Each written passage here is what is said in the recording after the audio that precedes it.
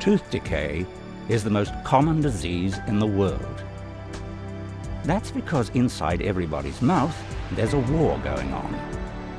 Our teeth are under attack by billions of bacteria that grow in a layer called plaque.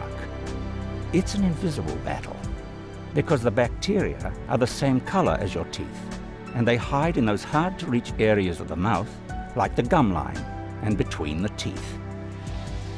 In here, the plaque bacteria thrive on the sugary foods we love to eat and drink. The problem is, bacteria turn these sugars into acids, and acids eat into tooth enamel.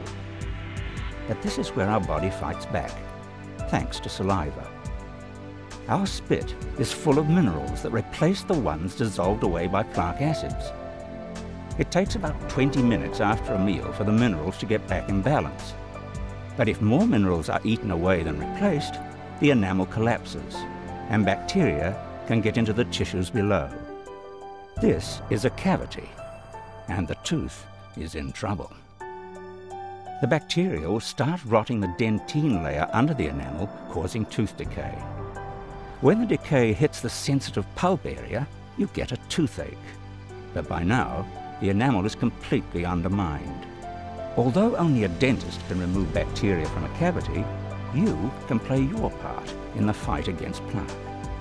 If you cut out the between-meal snacks and regularly remove bacteria with brush and floss, then you'll be helping your body win the war against tooth decay.